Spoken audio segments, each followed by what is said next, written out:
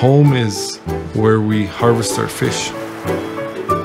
Home is where we knock the rice.